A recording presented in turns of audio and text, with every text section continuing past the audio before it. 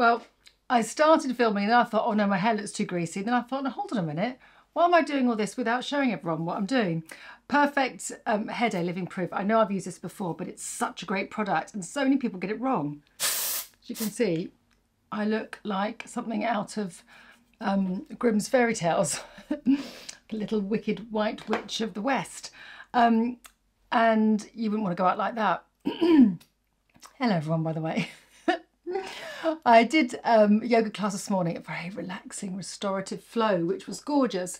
And I haven't got time to, I had time for a shower, but I didn't have time to actually wash my hair. And I wanted to show you a quick smoky, not a quick smoky eye. I wanted to go through some technicalities of a smoky eye that I noticed on a friend the other day who'd done quite a heavy eye. She wasn't really used to wearing a heavy eye. And she put it on. I thought, ooh, few little things there you could have changed to make it a little bit more flattering. So I thought I would just jump on here and before I go and pick up my son and go to this event, show you how to do a quick smoky eye. NARS have a new palette called Endless Nights, which is lovely and beautiful and bearish. Or, I see you can't talk back to me, can you? I was going to use this one by Tom Ford, which is something I haven't used for a long time. Which one shall we go for? Oh, let's go for the new NARS one. If you like this palette, I love all these cool tones. I can do that another week, no problem at all. But whatever colourway that you want to do, I'm going to try and not maybe do it in the way that I would necessarily at work, but in a way that maybe helps you to see what you're doing with your varying eye shapes. And as you can see, with a little bit of rubbing of my head, that's all beautifully absorbed, and I've got cleaner, more acceptable hair for a film, right? But a little bit of light on here. I'm chasing the daylight because it's, what is it? It's only 3:10. And we're losing the light. Right, okay, so rules of a smoky eye. I did just do a little bit of inking with my Nabla eyebrow pencil, which I just sliced through. If you want a more kind of detailed refresh brow tutorial, I'm happy to do that because I know I've been quite lazy with not doing my brows, whereas I used to do them all the time because obviously I've had a little bit of tattooing done on them. So I just basically slide up and always do my brow shape. That's something I would definitely recommend. And also do your brows. I'm sure I've said this to you before. Do your brows before you do any of your makeup, because, and also run a little bit of my cellular water on a cotton bud and over your eyebrows. If you're one of those people that finds that your eyebrow makeup fades, maybe the kohl pencil just dilutes, or the ink doesn't stay, or the powder just becomes invisible, whatever the texture that you use or the formula that you use, if it doesn't last, use some micellar water, scrub through your brows, then apply your colour, then do the base and everything else, because sometimes your skincare gets caught in your eyebrows and it just doesn't have a dry skin to really adhere to. So try that. I've gone super close, one because I'm like snuggling towards the light to kind of get a good light, which I know is going to go in a minute, but also because I was trying to give you an extreme close-up. I've got a tiny little bit of base on and I use the CC Plus Nude Glow, which is a great product. You can see it's not that glowy, but it gives a quite nice coverage. So, two schools of thoughts. If you are a mucky pup when you're putting on lots of eyeshadow and it always falls down, just do your eyes first. But you want to create a nice little base on your eyes first. Now there are the options of using setting sprays. If you have a setting spray, spray it on your hand and then place it straight on the lid, or you can use the eyeshadow primers. NARS is a great one and Urban Decay are my favourites. If you haven't got any of that, then just take your foundation across very, very lightly. You don't want to create too much of a texture for the colour to absorb to and then separate to. You want to keep it quite light. But what you want to do, if you are one of those people that has uneven skin tone on the lid, maybe it's more pink, maybe it's more blue, or just generally uneven, which is very, very common because the skin is very thin here, then just take your, I'm not saying concealer, literally your foundation, just over with a nice soft brush. Okay, you'll be able to use your brows then as a point of reference and just going through the brow alignment, outer corner of your eye, inner corner of your eye, sorry, outer corner of your nose, inner corner of your eye, that's the starting point. The highest point doesn't matter so much, but there is a line that goes right across your pupil from the corner of your nose that should give you the highest point. The most important, well, actually either side is the most important because our brows do tend to shrink the older we get, or for many reasons actually. Look, I've actually fallen short, so corner of the eye, corner of the nose, I could do a few more hairs. And it does, actually, when you're looking straight in the mirror. Well, I've got a new mirror I must show you as well, which I've been quite happy using. It does seem that it's longer than it needs to be, but honestly, especially if you're doing a smoky eye, you need to have that structure and width on the outside. So let me see if I've fallen short here. Not too bad, but you know, just for good measure. You just need a steady hand with this. This is the lightest colour. I think it's called blonde, something or other, ash blonde. Before I forget, this is the light that I've got, which I'm just looking at myself. I'm not going to do it like that because it will just throw back the camera at you. It's called Ease Hold, but it's got side panels with light on, which really helps. I just got it from Amazon. And it's really nice because I've got the light either side. It's not just the light from straight on. Ease Hold, E-A-S-E Hold. We'll put a link in for you.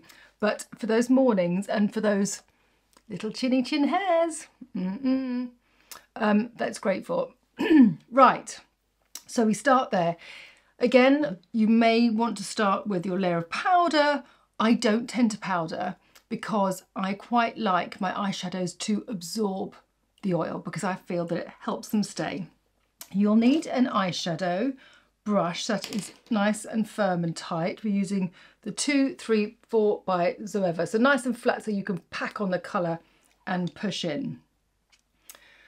The most important thing when you're doing a smoky eye, and let's just do this part here, is that you keep this area. I've taken this beauty pie, this is a really light one, 150 shell, and I'm going to use that line that I did for my eyebrow because I don't want any more colour coming from there, okay? Because if I bring the colour down, it's just going to bring my eye down. Also here.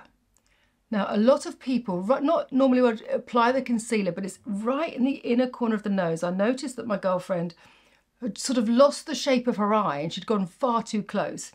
So just for the sake of this lesson of us seeing our faces and seeing the shape of our eye, and this works for all eye shapes, I'm just going to kind of keep it sort of mucky pup like that so that you can do the same and see whether you can actually get the same finish at home. We can just soften it, it's a nice creamy one.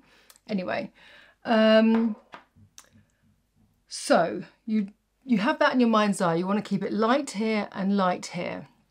Now, your smoky eye is the darkest possible shade from the lash line, from the bulb of the lash outwards. And then it diffuses. That is the most flattering type of smoky eye. So that said, we're going to go in with the darkest shade and we're going to wedge that right across the lid. I haven't used this palette, so I would imagine that the colour payoff is going to be pretty good. Wonderful. So this is the colour, really, really nice. Oh, it's like velvet, as in the way that it looks and the way that it goes on. This is going to be my darkest shade and I'm going to place this all along the lid here and we can blend out, but the most important thing is that you have that intensity around the lash line, which will help with the mascara. Now, for this particular look, I may go underneath, but I'm going to leave the underneath till a little bit later. So let's do the other side. Whether we should do one eye and one eye not. Oh well, we've done the concealer. Let's just do 2. 2 for the price of 1. So that is even without going back in to the eyeshadow, just to let you show you. It's amazing how piggy you can make your eyes look so quickly, right? By putting makeup on in the wrong way. So pushing that on, doesn't have to be perfect. The most important thing is that you're getting the colour right to the lash line so that when you look straight at someone, that's where the richness is. So let's pop in with some more colour. So whatever colourway, just keep to these rules. Dig out a nice palette that you've got at home. Maybe you've had for a few years or whatever. It doesn't have to be new. And try and follow these rules and see whether it makes a difference. Right, so you get your colour on. Then we'll just get a nice sort of firm blending brush, okay? Because we want to dissolve this colour.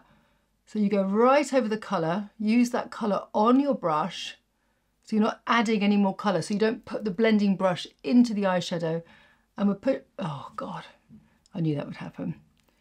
I'm just going to sweep that out, just so there's not any excess. I can blend in with the eyeshadow.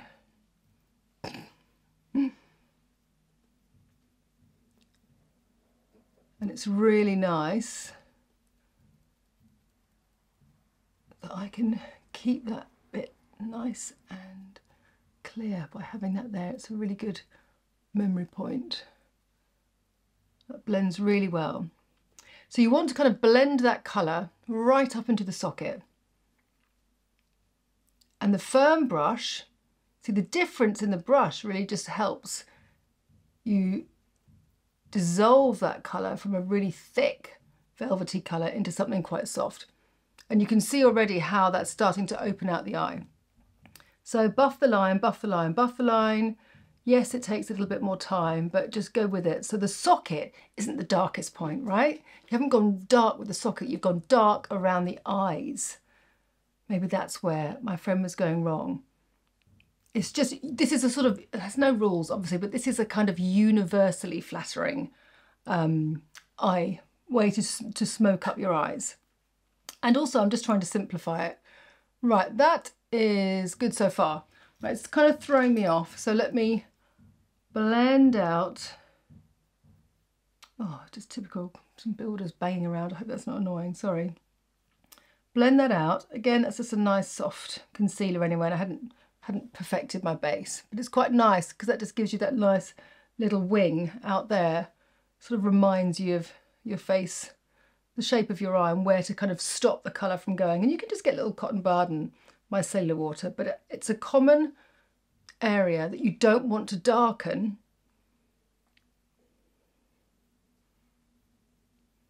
That we can end up dribbling our eyeshadow into. Just clean up my eye there. Okay, right, so now I can really push that colour without being so brave as not to go into that concealer.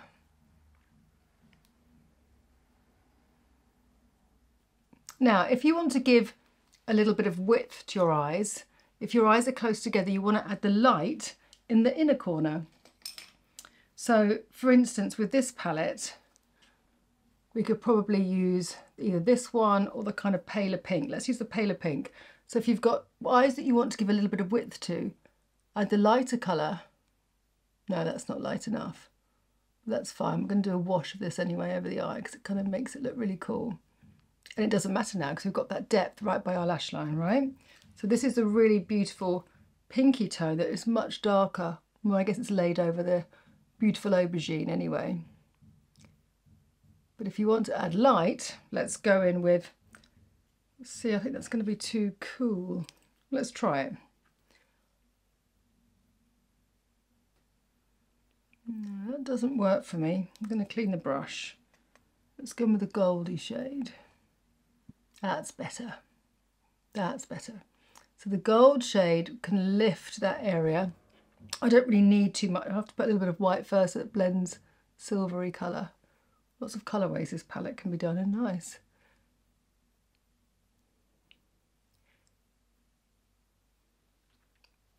Good, so you can place that there. If you want to open out your eyes,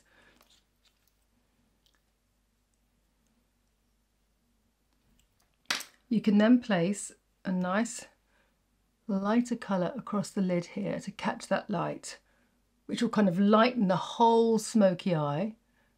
If you've got small eyes, this is a really great little hack to add that kind of little bit of light there. So where you place this shimmer can really affect the shape of your eye. So I'm just going to place that across there. It's a really nice glow. And this light is also quite soft. So already now I've got a little bit of a lighter application. It's not so velvety, but I did quite like that darkness, to be fair. So make your eyes a bit bigger, lighten it in here. Oh, just 1 second, Mr. Postman's here. Now, if you've got quite wide eyes and you want to kind of make them look a little bit tighter, you can take your cotton bud and use the dark shade that we had and fill that in on the outer side. So there's 3 parts of the eye that you can colour. Obviously I've gone a little bit haphazard now because I'm showing you all different styles, but the darker shade will pull in a broad face and the lighter shade on the inside will widen. So I'm just going to put that there. And to pop the eyeshadow, or you think you've gone too much with it, just put that really lovely shot of light down the centre. And unlike what I did, use the most contrasting colour because that will give you the greatest differentiation in colour and kind of give the oval effect of your eye. Now, of course, you can go in, I'll show you with a pointed eyeshadow tip. This pointed eyeshadow tip, this is one by Morphe, I think. No, Reffa. And you can use the tip to go in and define and push back your socket if you want to. But that is all that you really want to do. And you can connect that to the outside. But you don't really want to take that colour anywhere more. It's a bit like me teaching you to do your blusher, where it's very small parts of colour that make all the difference. The dark sort of just balancing with the light. And I'm just going to bring that round to just do that socket, but you don't want the eyeshadow to really, really spread. So it needs to blend in with the other colours. Again, keeping it lifted. So we've got a little bit of a mix of kind of like warm, aubergine-y, soft metallic colours, but I think they still look really flattering. Right, so I think I'm going to go in with, I did have a berry, get a Victoria Beckham berry liner. Let me just see if I can add that in. Yes, I'm going to put that along the top and then I'm just going to smudge it.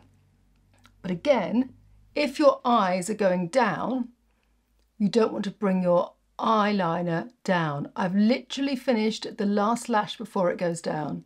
So if I can just do it along here, it's just on top. These are really creamy. And I like the warmth of the red. But I'm not taking it any further down. Okay, so I just blend that in, really inking up the lash line. Okay, now I personally love a lovely black waterline with a smoky eye, but I love the gradient of colours. So, oops, that clearly needs a little sharpen or a little softening. Let's try that again. These dual ones always work beautifully. Here we go. I like the darkest colour, even with really small eyes, to be on the waterline and then stretch it out. And just on that inner corner there to blend in with the brown. Now you can see as the eye shadow progresses that starts to make the shape of my eyes like quite tight. Just putting it in here. It's very, very soft, this pencil. You can see that my eye's not watering, so I'm just going quite delicately. I think when you start bringing the eye, it's typical, it's the gardeners, sorry. Not my gardeners, the gardeners opposite, having a tree cut down, great. I've lost my train of thought, sorry. I like the intensity to be on the waterline so you get that really sharp effect. So you can see my eyes, and you can see this kind of lifted effect, but it looks very, very smouldery. I'm just going to make sure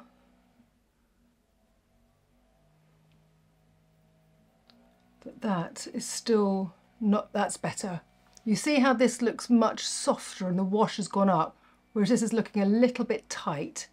So it's just literally using the remnants of colour on that brush so you get a subtle hues. It's very, very delicate. That's why it's nice to work in the light. See how that's really softening now, but just in that area.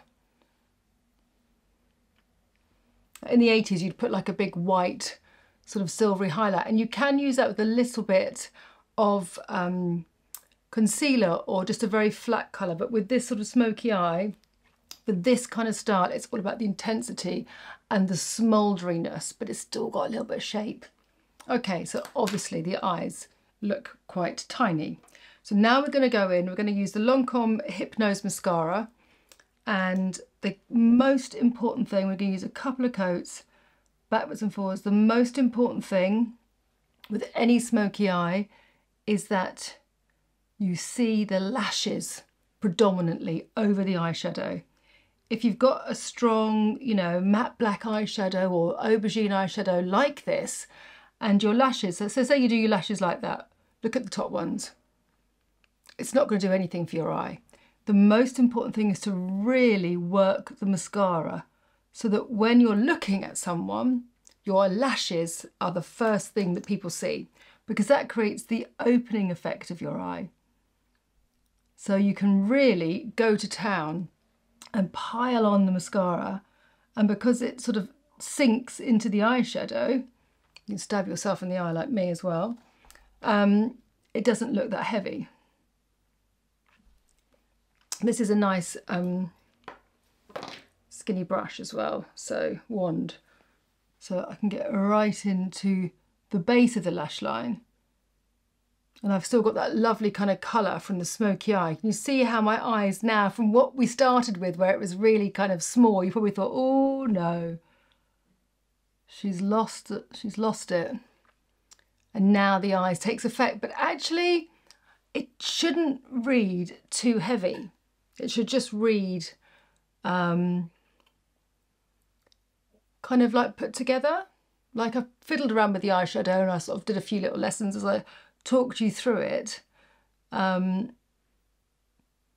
for me, because there's not a lot of eyeshadow in really hard placements and all the colours are sort of swarming together, it still looks lovely. I hope it does on your phones or iPads or computers, whatever you're watching on. Anyway, this is my vibe. This is what I like.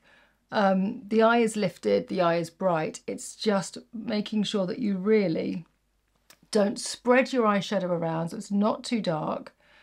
And even if you've got tiny little eyes, if you've got hooded eyes and you think, well, I like this, but I can't wear it because there's no point because I can't see anything, I would agree with you. You want to get yourself a tubing mascara for the lower lashes, and you want to take a nice cotton bud and you want to use the colour underneath the eye. And maybe we'll do a little bit of that in a minute. But with a hooded eye, you want to kind of keep it very soft like this, like the difference in colour and texture. But then you want to bring the shape and open the shape of your eye with your brow and the underneath part. I hope I'm making sense. Maybe I need to make it more concise. But I think for those of you that have followed me for a long time, you'll know. But I would be curious to see if you did your makeup and put those little spots of concealer there, would it help you? See, I actually like the way that this is. For me, I think because of my eye shape, and sometimes if I put too much under my eye, it pulls my eye down. But we all go through phases, don't we? But I like the intensity of that. I hope you do too. And I hope that's helped you kind of see your eyes in a different way, because with this channel, I think it's all about seeing ourselves. We as in women in general, I don't think, I'm just using the same foundation with a smaller brush, look at ourselves sort of correctively. Who wants to look at themselves correctively? But you know, I do look in the mirror. Someone said to me at an event the other day, well, what do you do, you know, how do you stop negative thoughts in your head when you look at yourself in the mirror? I was like, well, I've always had a lot of negative thoughts about the way I looked when I was younger, because I didn't look very nice because I had loads of acne on my face. So now I sort of look in the mirror and I go, right, what am I going to fix? But I have my light on my mirror, I have my face looking up, not all like that in the mirror looking at my face, because that is really not going to help me at all feel good about myself. So I'm like, right, skin's dry, eyes are a bit tired, or actually, you know what, I don't look so bad today. Because some days we do wake up and we look all right, don't we? And then some days we just think, what on earth happened during the night? Depends how much sleep we've had, right? Now, how should we finish this off? Because we'll just do a little finish off. But I actually didn't think at all about that. Because I was so excited to get the light, which I have done. And I hope that's a nice little kind of modern tutorial on Smokey Eye. And it's kind of cool. Like, I've got my little cozy jumper on, but it's got a bit of black in. I keep saying, it's cool, it's cool. Thinking, I hope it looks cool. Let's go in with this Merit. Now, I've put the blush, pants. Stockholm, I've ruined Stockholm. I'm pushing this at the front of my cheeks to sort of soften it and make the look a little bit more playful and youthful. Whereas I could have gone in with a darker blush and sort of made it a little bit more angular.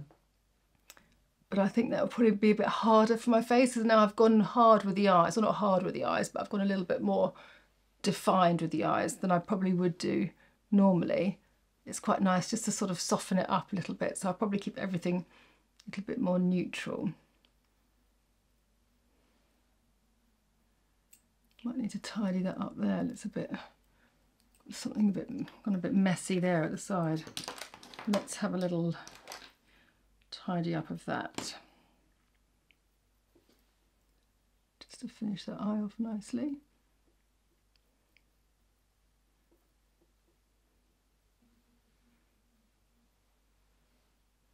That's a bit better, isn't it? So the blush is very soft.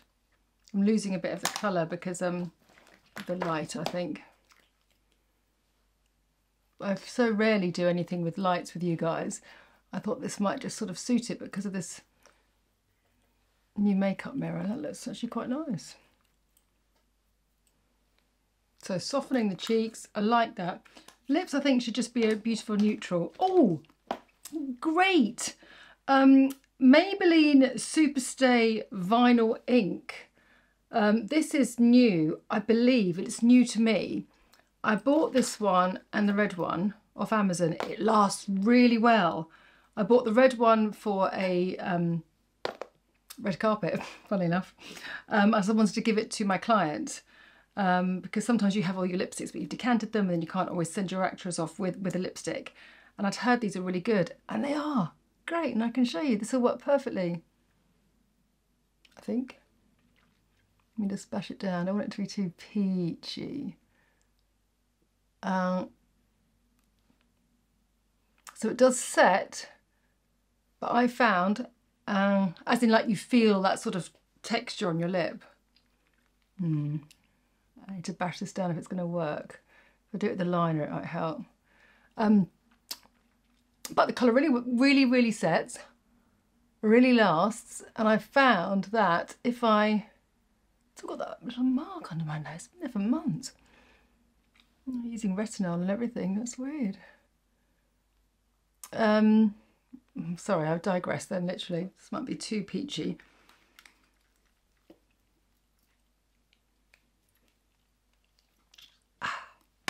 Really do that.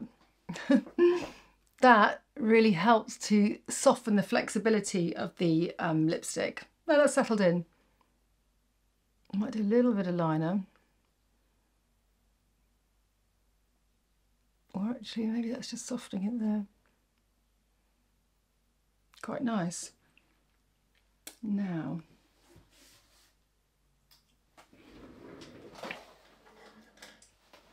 I do like my wheelie chairs, so I might just use the Beauty Pie liner from the set. Oh, obviously got a timer, that's good.